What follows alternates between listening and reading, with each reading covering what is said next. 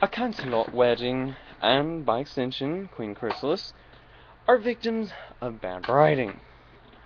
If you look in the description, you will find two videos. The first one will brutally murder the episodes in question, and the second one will soften the blow on the subject of why we've never heard of Cadence in shining armor beforehand. It'll only help, though, from an in-universe perspective, not a narrative. Yeah, they should have been introduced earlier, but on the other hand, we have a realistic explanation. Alright, due to the fact I do believe Chrysalis was meant to be shown an intelligent creature, I'm going to try to mend her as best I can. Some of this will require a little extra thought, and then you do immediately stop. A little bit of playing dummy is going to be required, unfortunately. Okay, so first, to answer the question of why she didn't bring her entire army in, well, that could be a question of logistics. I mean, one changeling getting in, okay, that's easy. Why we didn't try and get a small band, I don't know, but it is reasonable to say she would not get her entire army in.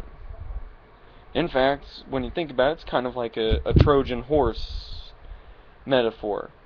Essentially, Chrysalis is the Trojan horse. I will admit she was a pretty horrible Trojan horse.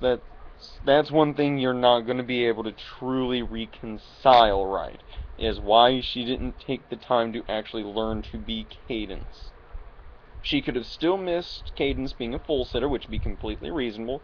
You're not necessarily going to know every detail about who you're impersonating, but knowing about her life currently, yeah.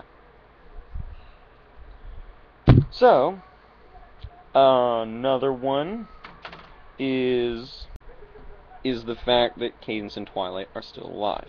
Protected by the almighty powers of plot armor and the fact that it's a little kid's show and death is usually not encouraged, we have the issue that they are locked away. Now, there is a hand wave. It is the fact that, well, okay, we'll say you kill someone. What are you going to do with the body? Yes, cremation is possible. Cremation is a thing. You can turn someone to ash.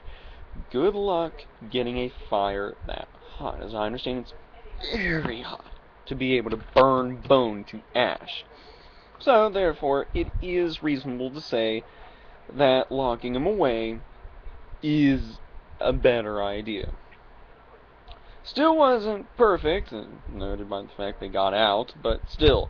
That one, again, getting back to the good old-fashioned plot armor. Now, on the problem of your changelings not warriors, we have the issue that Chrysalis apparently had not intended on fighting Celestia. Personally, I would like to change this to did not intend to fight her fairly. I'm not part of the crew that made any of the episodes, let alone this one, so therefore I wouldn't exactly be able to say this is canon, but I do wonder if Chrysalis had intended on assassinating Celestia. Because, hey, there's a whole lot of jokes about how Luna was absent, but this was during the day. Luna has to stay up all night. There's a decent chance that Luna was in fact asleep, and, well, yeah, you've got changelings attacking, noise, but they live in Canterlot, the capital of Equestria. So, there's a decent chance her quarters are tucked far enough away she isn't disturbed. So, it makes sense that she wouldn't be involved. In fact, now this one I'm really not sure on, but I wonder, does Luna even live in Canterlot? I'm not sure if any of the source material directly says that. For all we know, she has her own separate castle, palace, however you want to put it, not very far away from Canterlot, but maybe she lives far enough away that she wouldn't have been able to notice. So yeah, there we go. It's probably still not perfect, and these are not the greatest points, but still, they do it enough to bring the episode back to life. Almost.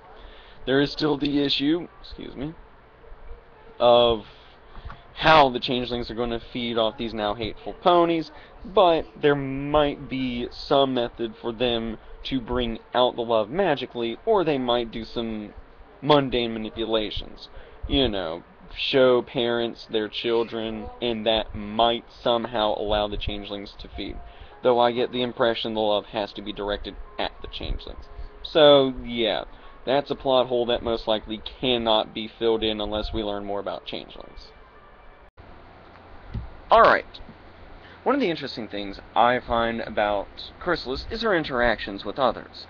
Towards ponies, and I would assume just about any other sentient race, for lack of a better way to put it, would be condescending, manipulative, horrible, you know, in general, evil.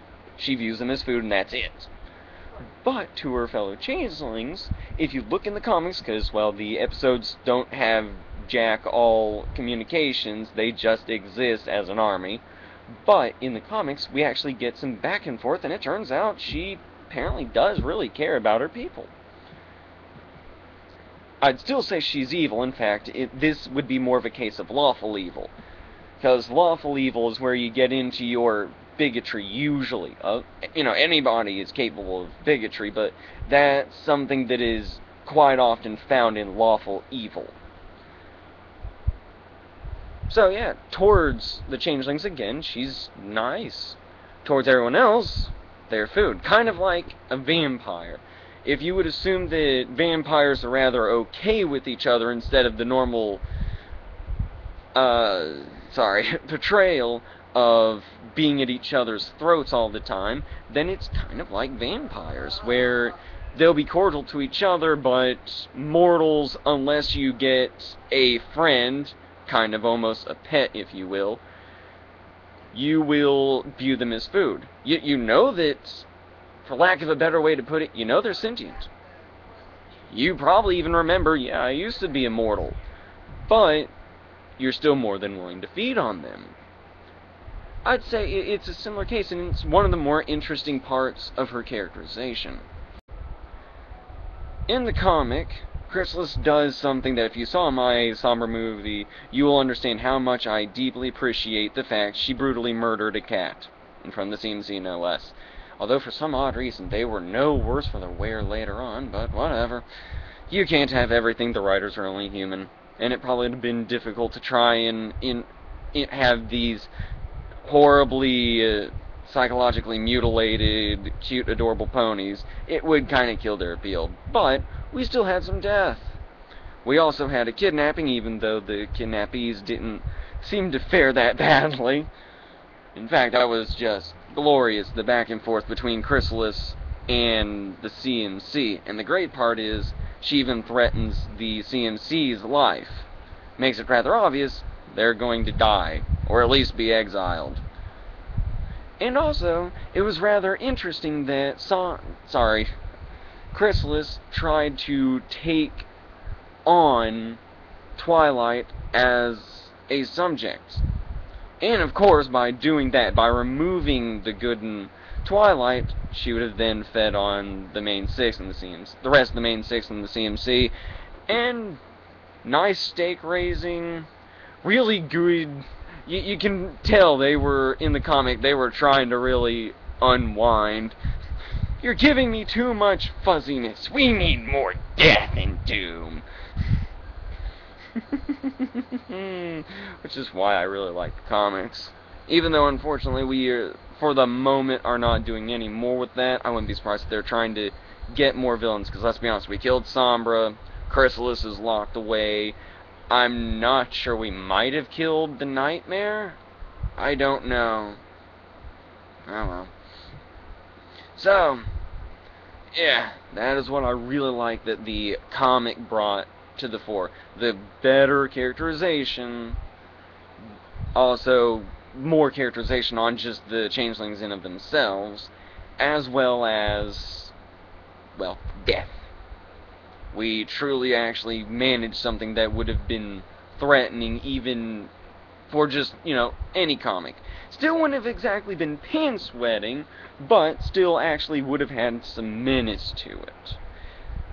In fact, you can tell even in the cartoon they were trying to be a bit, I don't want to say nightmare fuel, but they were trying to go in that direction as much as they could without making the censors and the moral guardians wake up. Shh, the conservatives are asleep, don't wake them up.